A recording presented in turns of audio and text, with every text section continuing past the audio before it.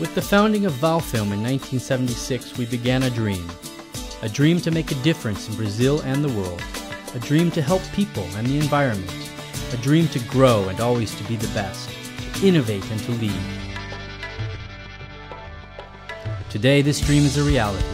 Valfilm has become the largest producer of technical films in Brazil, with nearly 4 decades of experience and recognition in the market, partnerships with clients and suppliers, investments in technology, comprehensive quality assurance, specialized technicians, agility and efficiency in customer service. Today we transform 168,000 tons per year of polymer resin in the most advanced packaging film on the market, generating 1,300 direct jobs in 6 production centers located in Manaus, Camaçari, Itamonte, Lorena, and in Los Angeles and Findlay. In the United States, we produce 24,000 tons per year of stretch film, automotive adhesive and release film, building and construction protective film, and PVDC barrier film. But our commitment to society goes beyond this.